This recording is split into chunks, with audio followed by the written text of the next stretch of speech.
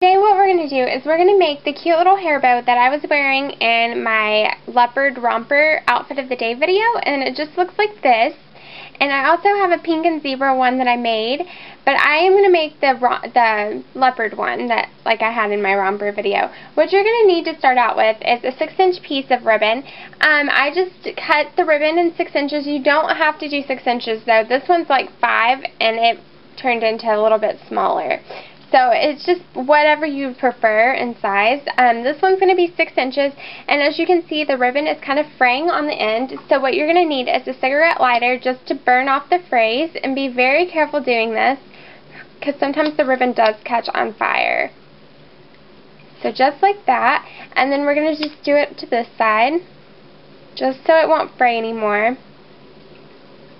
And try to get it pretty even.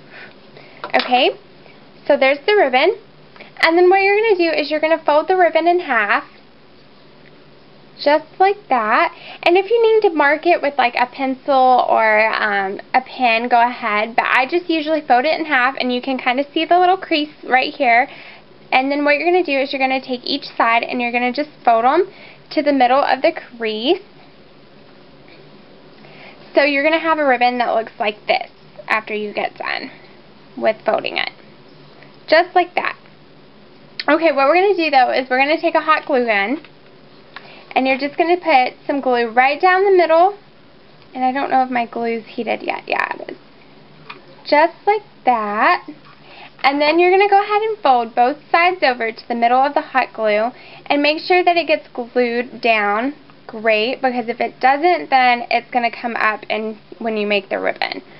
So just like that. And if there's spots that you need to touch up, go ahead and run the glue gun back over it and touch it up.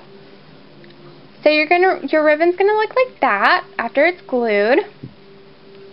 Okay, on the same side as the seam, as you can see, the back doesn't have no seam because the front is where we put the two sides of the ribbon together. So on the same side, you're gonna just put a dot of glue right here in the middle of the ribbon. And it's just going to be about a pea-sized amount of glue. And I'm running out of glue. Just like that. And then you're going to just take the ribbon and fold it down. Just like that. And then hold it together in the middle so the glue will stick. Okay, so this is what this side's going to look like. And then this is what the other side's going to look like. As you can tell, the ribbon's starting to form. And if there's any like little spots of glue, string or whatever, just pull them off, because sometimes that happens with hot glue. Okay, then what you're going to do is on the front side of the ribbon where there's no seams, so this is the back, this is going to be the front, you're going to just take another dot of glue, and I usually do a smaller dot than I did in the middle of the ribbon, and you're just going to put it right here.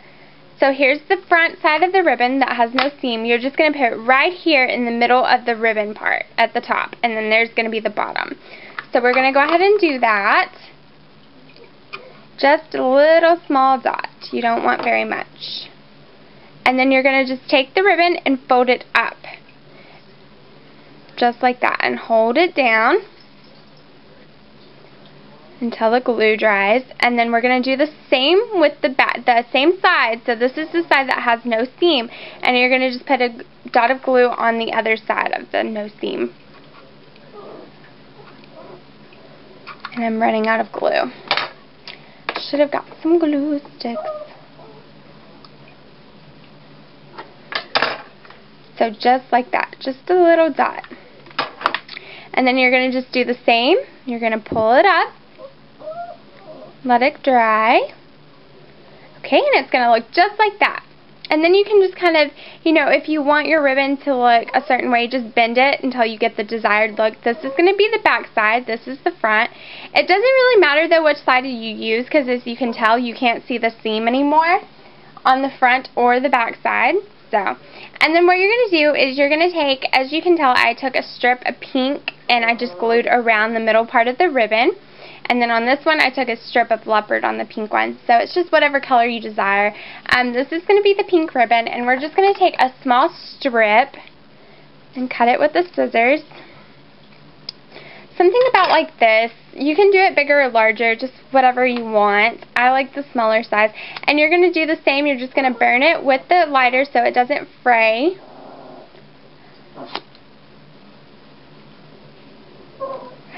Just like that. And then you're just going to take a dot of glue. And what I usually do is I just put a dot of glue on one side. And again, my glue gun's running out of glue. So you're just going to take a dot of glue and put it on one side. And I usually just do the same with the other side. Okay? And then I just take the ribbon, and you can start it off wherever you want to start it. And then just wrap it all the way around the ribbon. And then what I usually do is if I need to, sometimes you don't need to, but if you need to cut off like some extra ribbon, if there's too much on there, you can cut it off. Okay? And as you can see, I have some like strands of glue, so you're just going to pull those off. Just like that. Okay, and that is going to be your finished bow. And I usually just take a bobby pin, and I usually just put a strip of glue on the bobby pin and glue it on there.